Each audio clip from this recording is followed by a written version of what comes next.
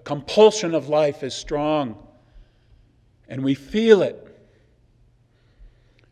It rises up in us. It is our lineage, that life compulsion.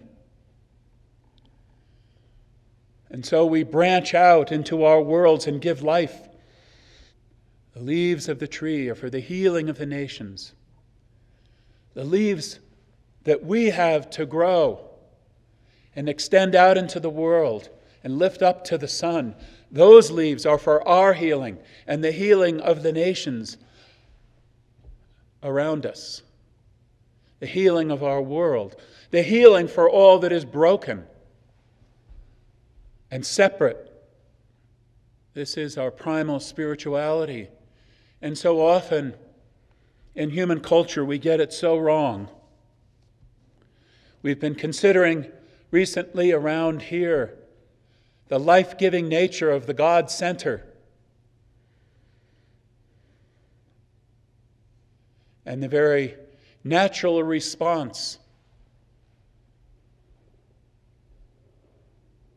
of the field, the creative field in which we live, at every level to that God center.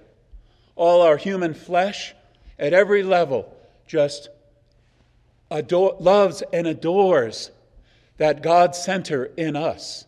And the more we become aware of it, and the more that God center enters into us, the more heart and mind are just melted. And the more the body responds. This is getting real about our life experience every day. Life is in some way a choice for us as human beings. A weird choice. To say that life is a choice is almost to say there's no choice. Because seeing the choice, what would you choose other than to live? But it is a choice at the same time. Because we have to consciously let go of the rocks that we are carrying to see the true rock of reality. We have to consciously choose to come by the river, to gather at the river, and then enter the water together.